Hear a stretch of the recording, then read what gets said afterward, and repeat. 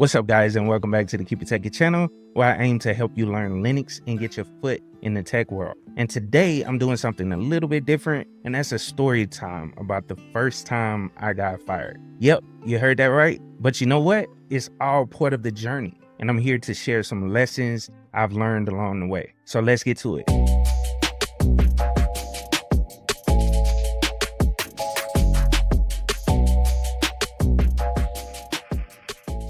So let me set the scene. This was back in 2008. I had just moved to Las Vegas, Nevada in late 2007, and I had worked one job so far as a systems administrator. Now, we all know Las Vegas is known as the entertainment capital of the world, and it's a city buzzing with over like 100 live production events every night. And it's making me think about one of the events I went to not that long ago, which was Cedric the Entertainer and Tony Braxton. Me and the wife went to one of the events, and there's always something going on here.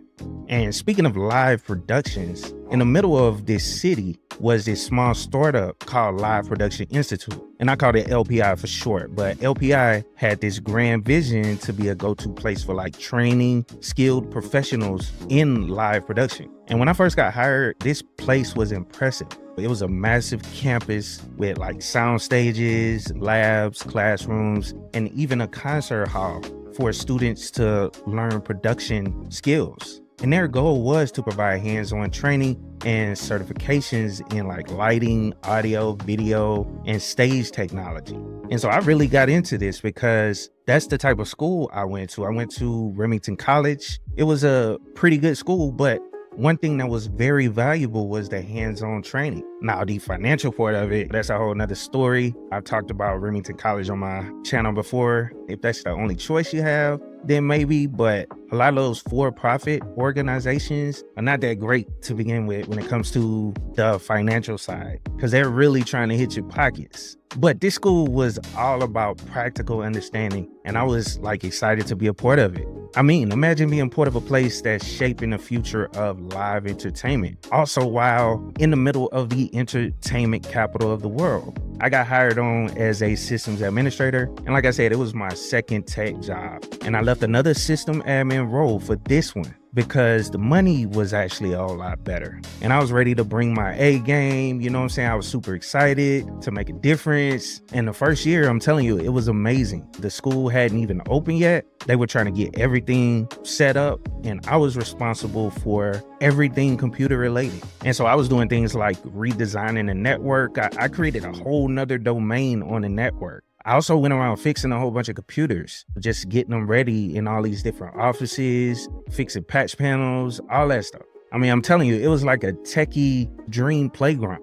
I was having so much fun at work, bro. It was the funnest time within my career because majority of the organizations that you go into, they already have everything set up. You don't get to see things being set up from the ground up. Someone has already done it majority of the time, and you're just coming in to maintain it or improve upon what's already there. I was given the opportunity to revamp their entire network infrastructure, patch paneling, tracing cables, replacing those cables or fixing the ends on the cables. I got so much hands-on experience on this job as well that really improved my skills. Like for instance, one thing that we did was the owner of the company leased some new Dell Blade servers. I migrated everything to those Dell Blade servers to run the network. Before, all they had was like these desktop computers that were like barely hanging on that was running the network. And so once I got all that set up, I migrated everything over, ensuring everything was running smoothly. But I'm telling you, again, I was living the dream, doing what I love,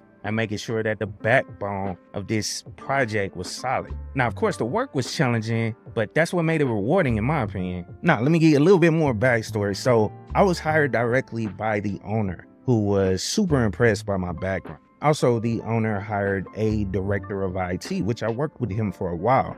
And the reason I say worked with him, because he was looked at as my direct supervisor, but he just kind of let me handle everything on my own. I actually worked in the server room and I was setting up everything, doing it all on my own. And if I had any questions, I mean, he couldn't really help, but I would go in and just figure it out and do it on my own. And I think it's because he was a bit behind on the new technology that I was introducing. And I'm not even sure of all of his background, but he knew some stuff. But a lot of the stuff I was bringing to the table, he was basically just letting me, we need this, and I don't know how to do it, but can you set it up? And I would go back there and set it up. So, but anyway, I was just focusing on doing my job. I barely talked to the guy. But one thing about it, I felt great that the owner trusted me to implement a lot of this stuff, because it was going to push the organization forward. And all of my interactions with the owner were positive. He really loved what I was doing to help build out the network for the organization and setting everything up for them. But then a rough patch came along after a year or so, because I didn't know this at the time, but they were having some financial difficulties that they were not letting everyone know about. Paychecks slowed down, and it got to the point where we were almost a month behind, sometimes over a month behind on paychecks. And so it was getting to the point, in my opinion, where the excitement of working there, it started fading. As soon as those financial issues started creeping up, it was to the point where I was getting frustrated. It's one thing working on exciting projects, but when you're not getting paid, the reality hits in hard. Also, I wasn't alone. It was pretty much everybody, even the director of IT, he wasn't getting paid, as far as I know. And me and my colleagues and the people that worked closest to me were constantly wondering when we was gonna see another paycheck. And so it was tough watching the morale drop. Like, for instance, it wasn't easy juggling my passion for the work and the need to keep my personal finances afloat. And so to make ends meet, I picked up a second job. I just started putting my resume out there, started shopping it around, and I end up getting hired by a small company. And actually, I was the only employee. It's weird. Like, it was the owner, and then I was one employee. And he was working on other contracts, but I worked on one of his main contracts that was with a doctor's office. And basically, all I did was manage software used during patient visits and surgeries. The doctor was somewhat of a stickler. He wanted his tools to work perfectly when he needed them to. So sometimes he would pay for us to be there. So I was there a lot of times, especially when he had a whole bunch of appointments.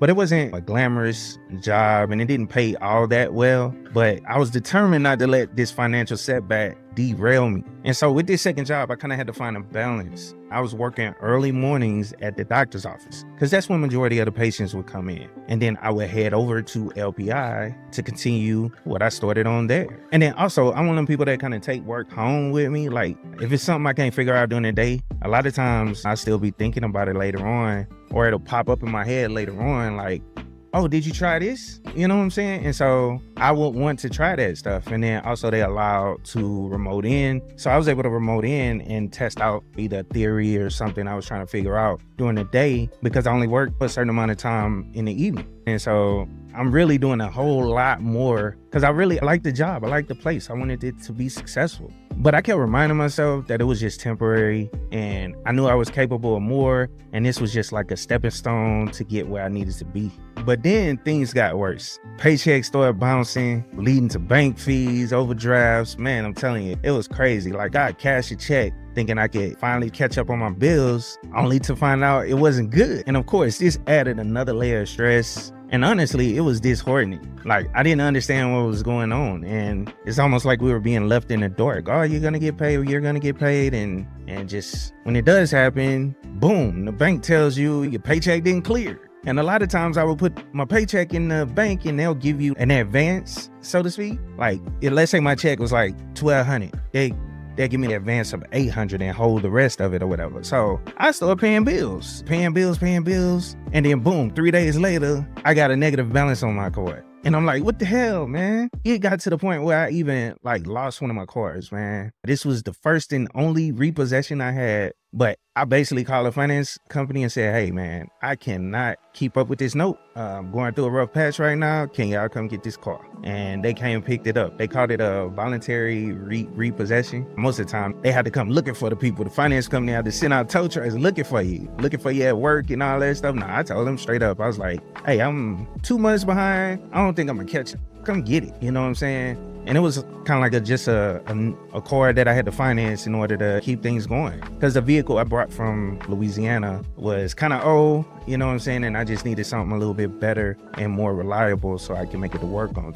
But I'm telling you, man, I felt like piece of crap, man, when that happened. I was like, man, this sucks. Like, I ain't never lost nothing like that. I always pay my bills on time. Never had any issues like this. And I look at it like it's my fault. I should have just went on and let this job go as soon as the financial issues started happening. But like I said, I believed in what they were doing and I wanted to be a part of it. Now, let me go into the day I got fired. I'm telling you, it was like crazy. It was like a roller coaster of emotions. I was calling the director about every single day just to check and see if we were getting paid. When I did, I would call him after I was leaving the other job to come to LPI. And so one day he was like, yeah, we getting paid today. You know what I'm saying? This sounded like he was being honest. I didn't know he was trying to play me or whatever. I got there, you know what I'm saying? And I was finna start work. I went into the server room where my desk was at, set my stuff down or whatever, and then walked over to the director and he was in his office. He was waiting on me and he was like, hey man, come here, man, right fast. And I was still thinking, hey, you finna give me my paycheck. I'm super excited. I'm ready to pay some bills. But as soon as I sat down, I started hearing the words, sorry,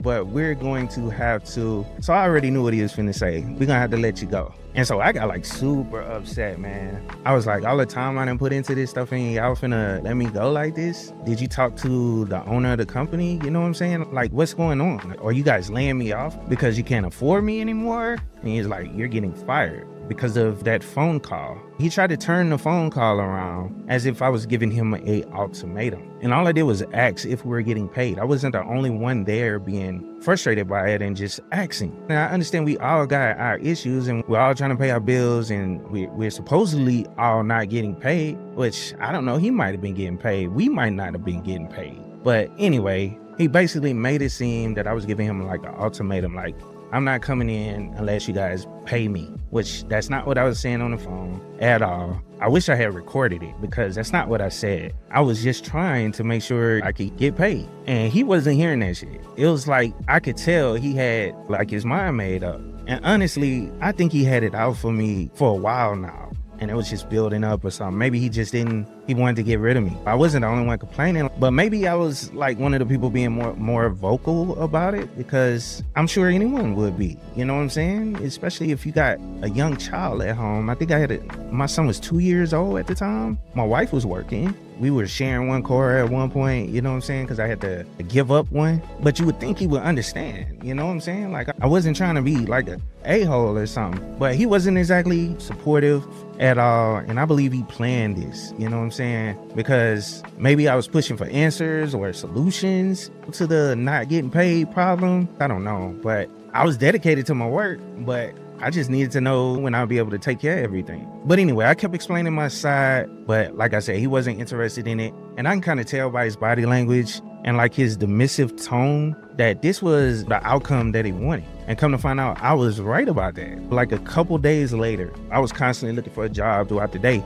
but I decided to give the owner a call because I had his phone number stored in my phone. And he told me the director said I quit. And I was just like, oh my God, I can't believe that dude did this. Like, he straight up lied on me. So after I got off the phone with the owner, he offered me my job. He wanted me to come back or whatever because he knew what I was doing there. I was the only one really building up the whole network and everything. But I told him, nah, I'm not interested, bro. Like, I can't come back there because basically you're telling me he lied to you. And that should be some grounds for him to get in trouble as well. I was just curious on the paycheck, if I was getting paid. That's all I was asking about. And I didn't understand anything about going to see a lawyer and all this stuff.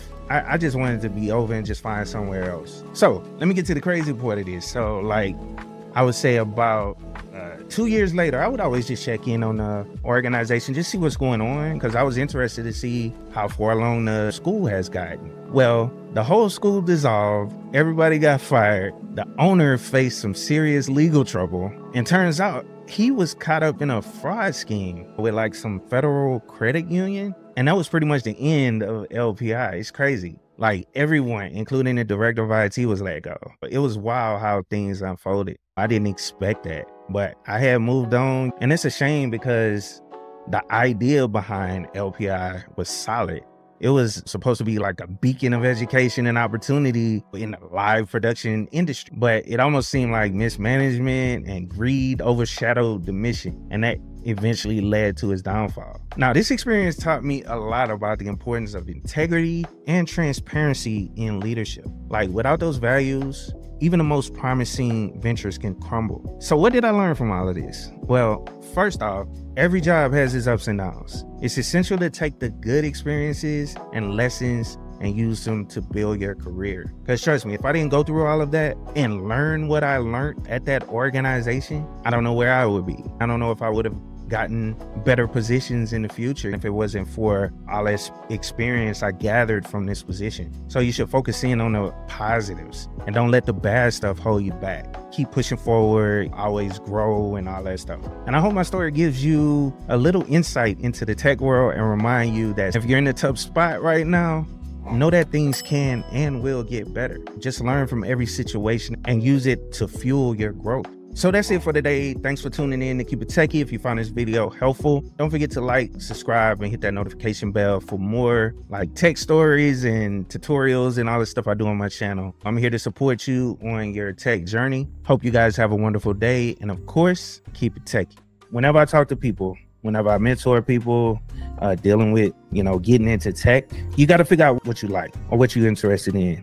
Because yeah, a lot of people get into the, tech field because you can make a good amount of money. The money is the motivator. But you also, in my opinion, in order for you to be happy, you got to like what you're doing. You know what I'm saying? And so, like for me, a lot of times it doesn't feel like work, bro.